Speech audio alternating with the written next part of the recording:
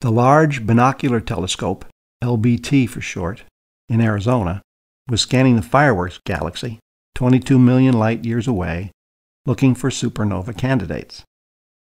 They examined the star named N6946-BH1, a star 25 times more massive than our Sun.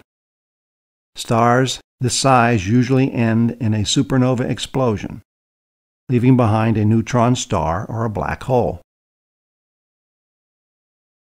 Here's a graph of the star's luminosity in visible and infrared light over time. In 2007, Hubble took this picture of the star. In 2009, the star shot up in brightness to become over 1 million times more luminous than our Sun for several months. The expectation was it was about to supernova. But it didn't. It just seemed to vanish, as seen in this image from 2015. After the LBT turned up the star, astronomers aimed the Hubble for visible light and Spitzer for infrared light to see if the star was still there. All tests came up negative. The star was no longer there.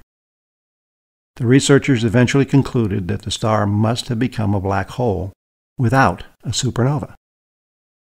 It has been estimated that up to 30% of all massive stars form black holes this way, with the remaining 70% taking the supernova path.